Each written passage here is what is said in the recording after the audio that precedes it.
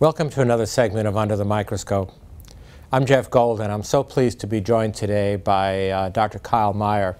Dr. Meyer is the Senior Associate Dean of the School of Allied Health Professions, which is very soon going to become the College of Allied Health Professions. And I wanted to take a few minutes to discuss with you and with our audience today the significance of that transition. So would that be okay? That'd be great. I appreciate you having me. I thought maybe with your permission we might turn the tables a little bit today. Okay, I'm up for it. Are you up for it? Okay. I've had several people over the last several months ask me about the value of the school transitioning to a college. I know that's certainly going to be part of your legacy here at UNMC, and you've done so much to shepherd our proposals through these two approval processes. So I thought maybe you'd like to tell the audience today why you think it's important for us to become a college. Well, we could spend a long time talking about it, but I'm very pleased to share some thoughts at least. First, the history of the founding of the school, the diversity of the allied health programs, the excellence of the faculty, the growth in the world reach of the school across the country but also around the world are all markers of the fact that what it now is more than a school and truly of a college level. But I've had other motivational factors as well, some of which I've shared with you and with the Board of Regents, is that the national and global recognition of a college is different than that of a school. It is certainly higher. The prestige at the level of national organizations and memberships in national organizations, the ability to continue to recruit and to attract and retain the highest quality faculty, I think, is different. Yeah, I agree. I think students will notice a difference also. I think that they'll have a different sense of pride and a different sense of recognition as being part of a freestanding college of UNMC.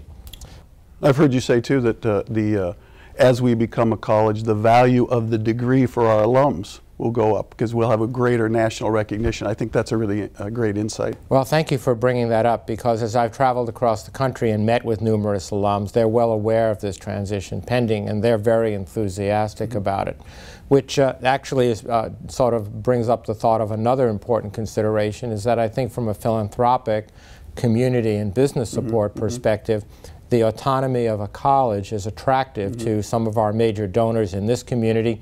We've certainly tested the concept with them, and they seem to be attracted to it as well. How do you think that becoming a college will help UNMC and Nebraska Medicine fulfill its mission to lead the world in transforming lives for a healthier future?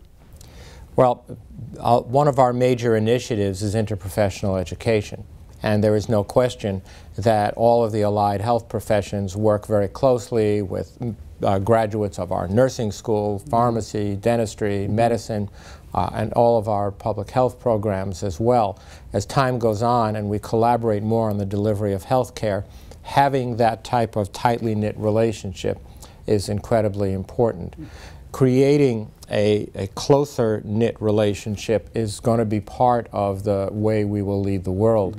You know, could wax on this for a long time, but the long and the short of it is we have educated healthcare professionals in silos for decades, for generations, quite successfully.